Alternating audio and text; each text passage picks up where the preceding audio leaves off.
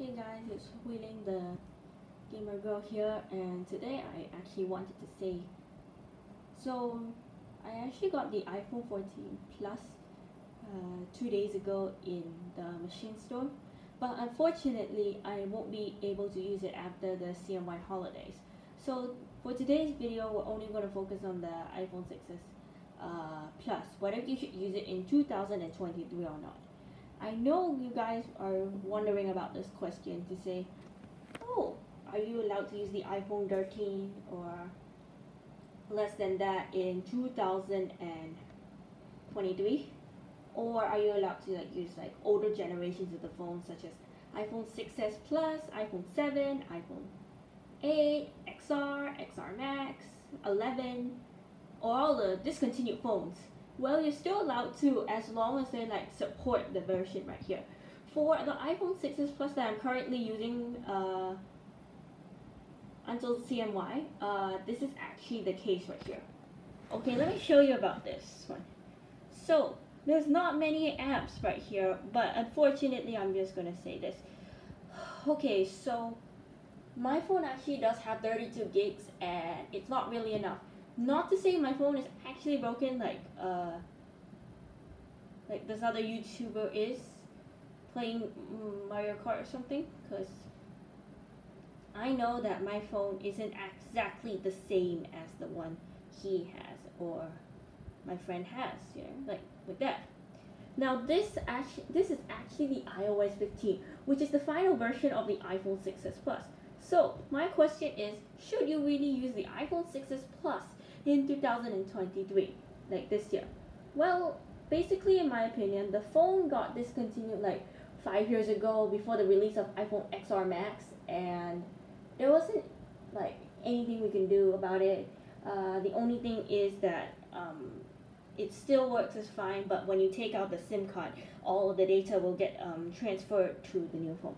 Now there's also another thing about this, because the iOS 16 only works on iPhone 8 or more.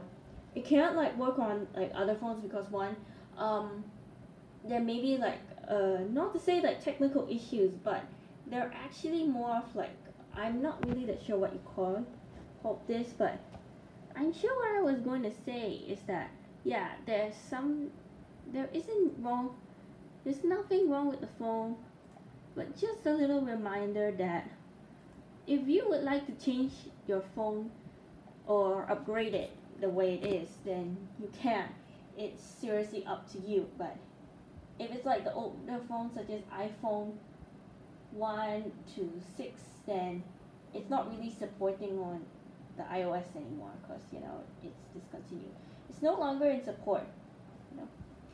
Okay, so there are not many apps on this phone ever since I deleted them, and yes, these apps will actually be transferred to the new phone once I get the case. But even though I actually got the iPhone 14 Plus already, it is still in my dad's bedroom. Don't worry, it's in a safe place. No one is going to touch it until I get the Octobox case. And eventually, Octobox doesn't really have problems, it really doesn't have problems.